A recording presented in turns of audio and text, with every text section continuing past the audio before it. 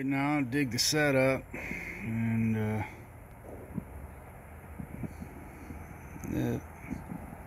that's how you set yourself up there. So you got some utility going on. You got to lay your rig down in fucking dirt. No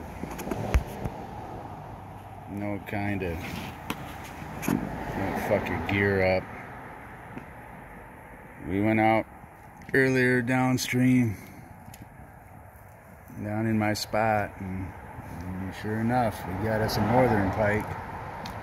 And yeah, that's right, you guessed it, red and white daredevil fucking spoon. And that was after a few other attempts with some lizard and some other rapalas and stuff like that. But he presented himself as if to say, hey, fuck you, James, blah, blah, blah, that's all you got? And then sure enough, I put on that fucking spoon. He started showing himself again, porpoising up in out of the water. I'd never seen him really do that quite like that to such a consistency. He actually come up out the water almost like a dolphin.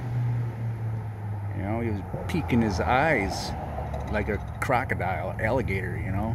That was awesome. And then I fucking cast it out by him, and he fucking swallowed that fucking spoon, but I was able to get it out of him and not injure him so bad. But he was still swimming around afterwards. But that was pretty cool, man. And we got us some cold beer out here, as usual. One of my other presentations I was working with earlier, Texas rig, lizard. But right now in this transitional period, realistically, it's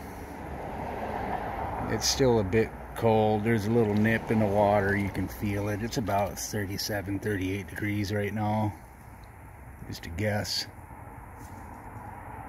And northern pike are on, and that's what we was looking at. You know, we got him. So we've normally been getting consistently the past few times I've been out here. But that's all I got to say.